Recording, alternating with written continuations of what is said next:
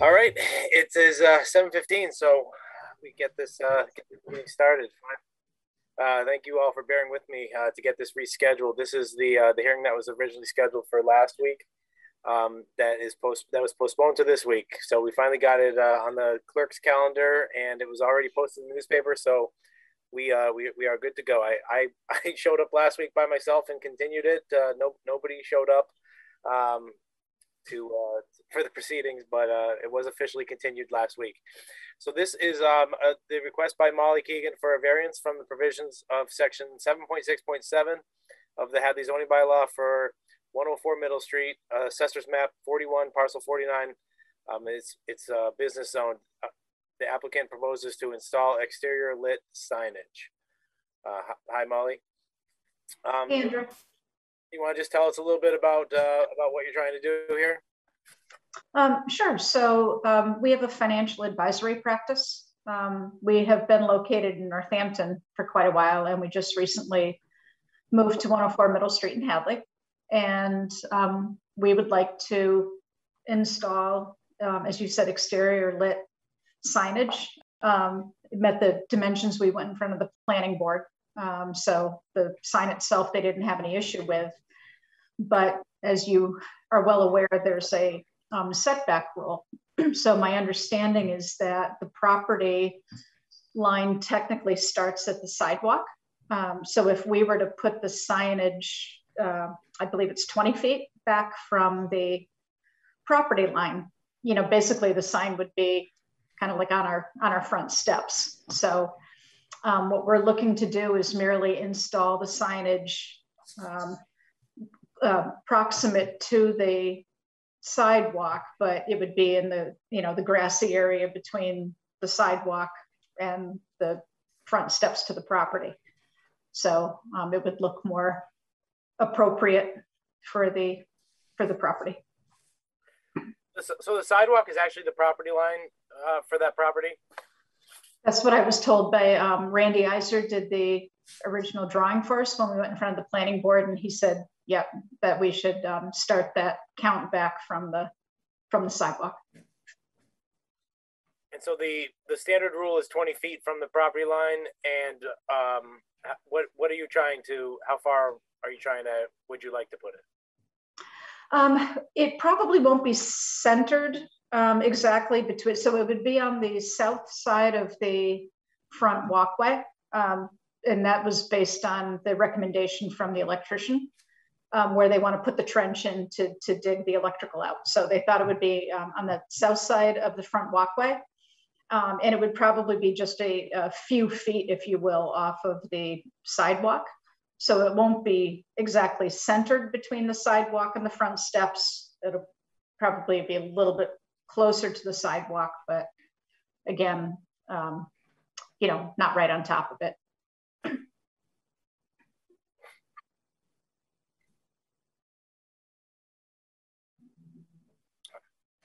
How big is the sign?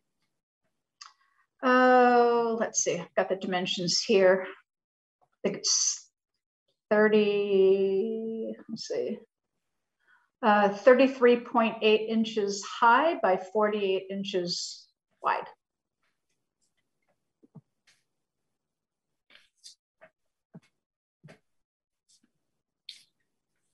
And I have images of it if you'd like. I'm happy to bring that up. How many feet from the sidewalk are you planning on, or would you like to put the sign? How many feet from the sidewalk? I would say, a few feet off of it, Linda. One of the challenges we have is that the sign is being manufactured right now. So it would have been nice if we could have had it, so we could have, kind of done the visual and said, okay, this is the perfect spot for it. But I'm imagining it's going to be anywhere from like 2 to 3 feet away from the sidewalk.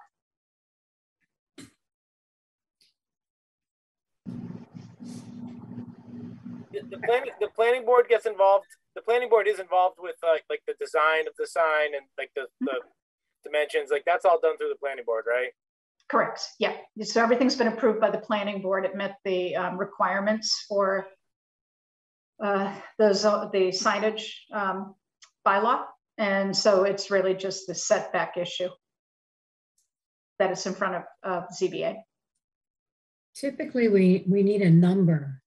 How many feet from the sidewalk? Not, you know, an estimate is not as good as an actual. It's going to be 7 feet or 5 feet. Mm-hmm. Okay. I mean, we can pick a number if it's 3 feet.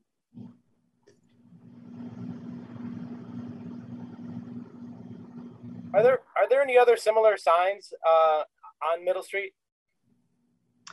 So I believe that, so right next to us on the south side, we have is the residential area. So we're commercially zoned, we're dual zoned. So it had been a primary residence for quite a while, but prior to that, it was a doctor's office for years, from what I understand. So we have the dual zoning, and then of course we're next to the Congregational Church. And then it's interesting, so you've got the town properties. So the town has a sign when you go on the other side of, continue north on Route 47, you've got signage for the Goodwin Memorial Library and then the new Hadley Library and Senior Center. But their signs, that's all town property, whereas we've got that tree belt in front of us, which is town property, which is why ours has to be up on the lawn. And then I think on the other side of it, Andrew, there's that Boku, what used to be the Thayer adult daycare. So Boku has a sign. Dunkin' Donuts, of course, has signs on the corner. Then Vakula's, they've got that Hadley framing, and I think their sign is actually pretty big. Bigger certainly than what we're introducing. How is this sign being lit? It's externally lit in accordance with the bylaw. When you say externally, just help me understand.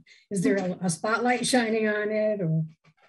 Yeah, so they'll put an electrical conduit in the ground, Linda, from what I understand, and then there'll be a light that shines up to illuminate it. So it's not. I know there are 2 different ways to qualify for the externally lit. So the lettering itself will not have any sort of lighting around it or behind it. So no light emitting, just a spotlight on the sign. Correct. Yeah. I mean, because we're in, an historic area, so we want the sign's going to have the look and feel of being a carved wood sign, that sort of an appearance. But obviously we'll be using some sort of, they're using a composite material just to make sure it lasts and it doesn't rot in the elements. Sounds nicer than Dunkin' Donuts.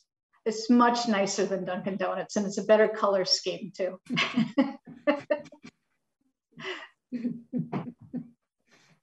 Yeah.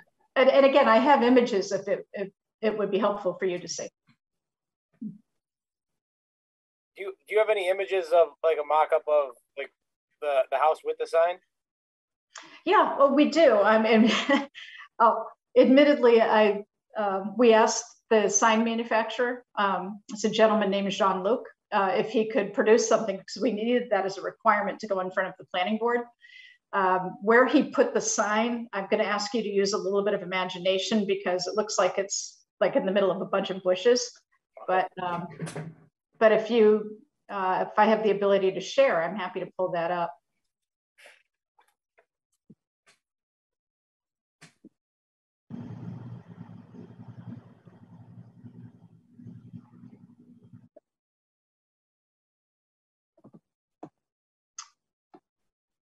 Okay, so this, I will assure you, this is not where the sign will be placed. So the intent would be, again, to put it on the south side. And it would be, if you can follow, I don't know if you can see my cursor, but it would be like from like here to here. Okay. Okay, so that's what I'm saying. That would be roughly.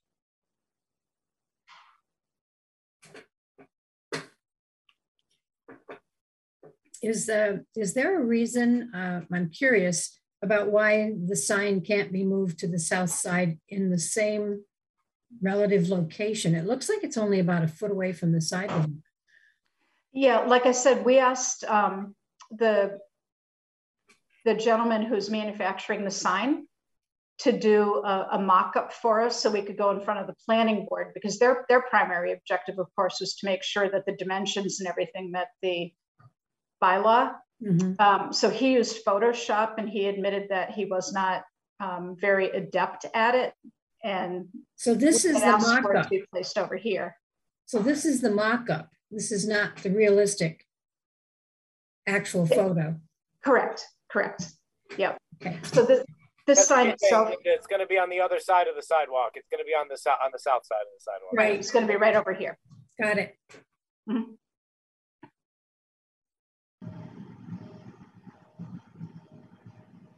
Is the sign is the sign going to be facing the road, or is it parallel to the walkway there? It'll be parallel to the walkway. And I think I may have another, and it will be two-sided.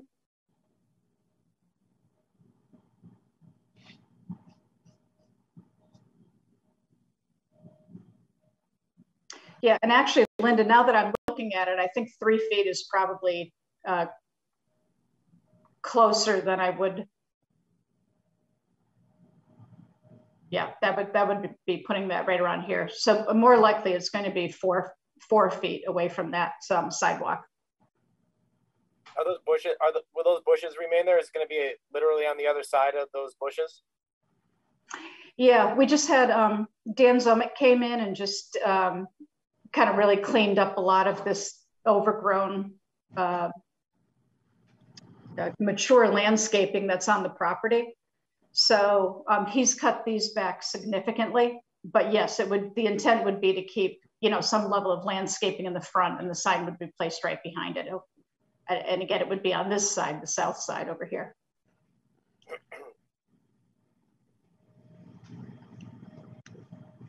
Have any of the neighbors? Have you talked with any of the neighbors? There's obviously none of the neighbors are here, and we haven't received any communications from any neighbors. But have you talked with any of the neighbors, or have you heard any concerns from any of the neighbors? No, I talked to, there's a couple that lives right next door. So after we had moved in, I happened to catch the gentleman out. He was getting his mail. So I walked over and introduced myself and made them aware of who we were. And he said he had already heard who had bought the property. And I did mention to him that he was going to be getting, a mailing, because we were going to, looking to put up a sign. And if they had any concerns about lighting or anything like that, by all means to speak with us, but that it was going to be pretty low key, if you will. I mean, it's a business that runs, primarily during daytime hours, 8:30 to 5. Sometimes we have, clients that might stay a little bit later. I mentioned that on occasion we might have an event of some kind out in the backyard where we put up a tent, but they would be few and far between. So it was a very cordial conversation, but he didn't say anything about having any concerns. And then the property, obviously you can see the neighbor on the other side is the Congregational Church. Nobody from there has expressed any concern. And then the neighbors directly across the street, their property actually just went on the market. It's a company called Innovara. So that's also a commercial, dual commercial and residential zone property.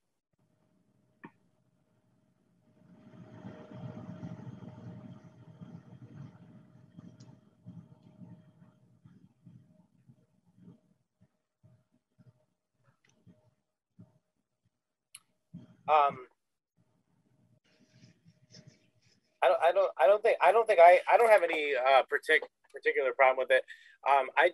So the planning board is typically in charge of all like the signage issues. Mm-hmm. So does the planning board talk with you already about like the hours that the sign is lit and like all that type of stuff? Is that all part of like, I don't know if you have a site. I don't think you may necessarily have a site plan. Do you have a site plan approval? They actually, when we originally went back to the planning board, I think in August And at that point, we actually needed to go in front of the planning board just to convert the property back to commercial because it had been residential for so long. So we went in front of them for that purpose. And then they did a waiver of the site plan approval, relative to parking and all of that. They looked at all of that. They said it was fine.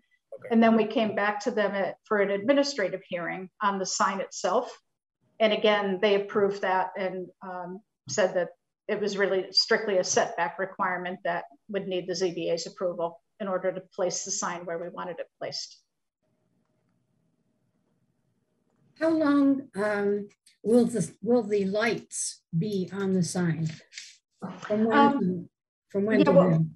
What we're thinking about doing is putting it on a timer so that we don't have to deal with, manually turning them on and off. So, I mean, to be honest with you, we're very flexible on that. I would imagine that we would want it lit. Personally, I'm not a fan of the whole daylight savings thing, but, we would want it in the times of year when we have clients who may have a 4 o'clock in the afternoon appointment, when they're leaving the building, it can be dark outside. So I would imagine we would want to keep the signage on into, say the early evening hours, but then have it shut off after that. And if you have any suggestions in that regard, we're open to that. I mean, we're certainly not wanting it to be on, from 1 to 3 in the morning. There's no point. There is a curfew, I guess, or a deadline for signs being lit. And I was just trying to find it in the bylaw. Mm-hmm. I think it's 10 p.m., which would be more than generous. But yeah, I agree. I would think that would be more than generous. So we would probably keep it on until, I'm guessing, maybe 7 or 8 o'clock and then have it automatically shut off.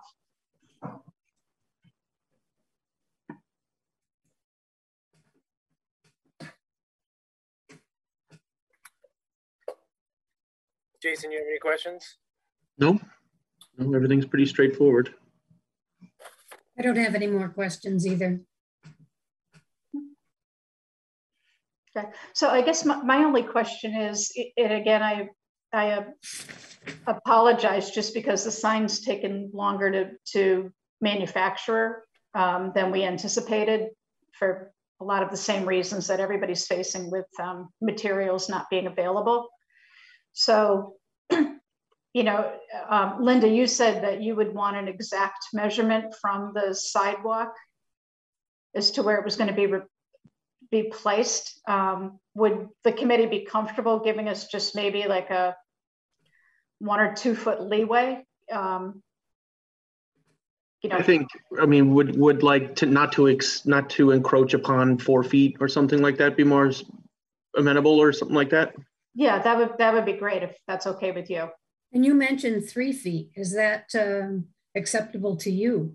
Is that workable for you if it's a 3 foot takeaway? Yeah, my only concern, Linda, is that as I was looking at this, again, now that Dan's gone and cut back a lot of these hostas and the like.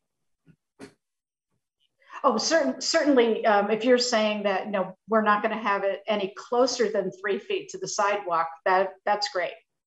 It just gives us a little bit of leeway because I don't know right now exactly if the optimal placement will be 4 feet or 4 feet 6 inches or what it's going to be. Yeah, I think we could write it up in a way that would say,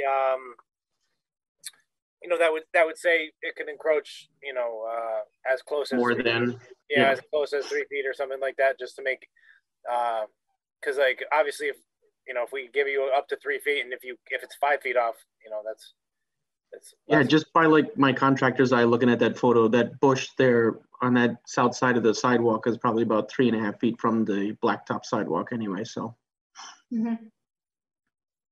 so 3.5 to 4 feet.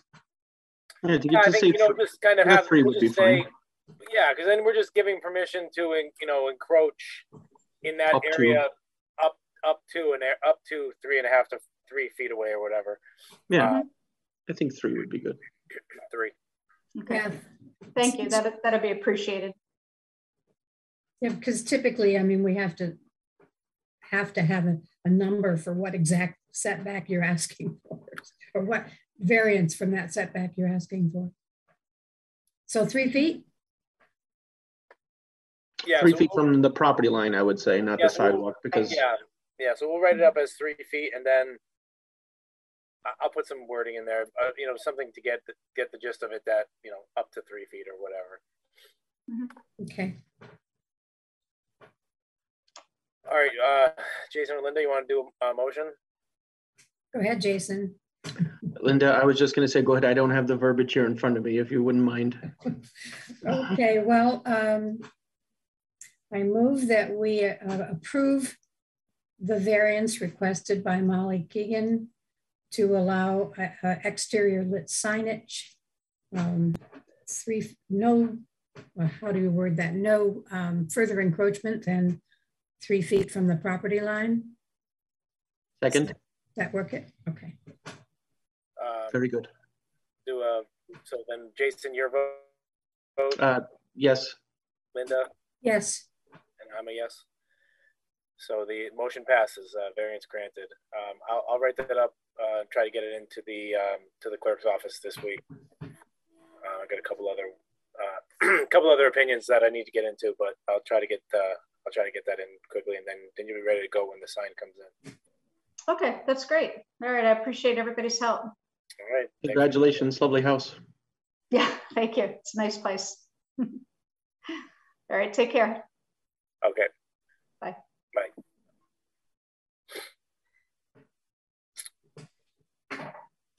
Are we done? Yep, that's it for tonight. So we will,